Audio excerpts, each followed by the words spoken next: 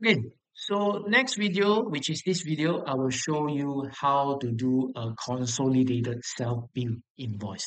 Okay, to do this is pretty much also straightforward and same on doing a standard self-billing. Just you need to do and one more extra step.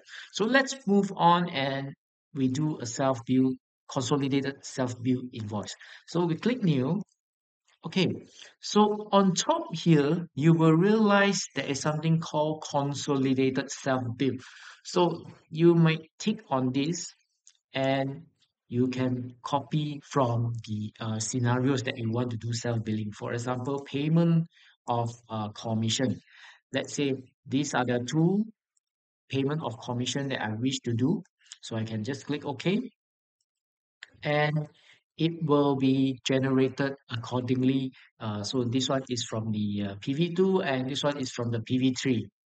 So the classification will also automatically auto be assigned with 004, which is consolidated, and the TIN number used will also be auto use the general TIN. And of course, if you want to see the source document, you can click on here.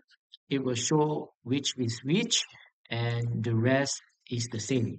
So we can just approve and we click refresh, waiting for it to be submitted,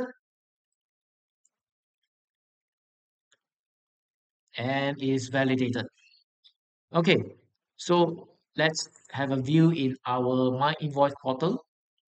So you can see this is the consolidated consolidated self view where the general theme is used.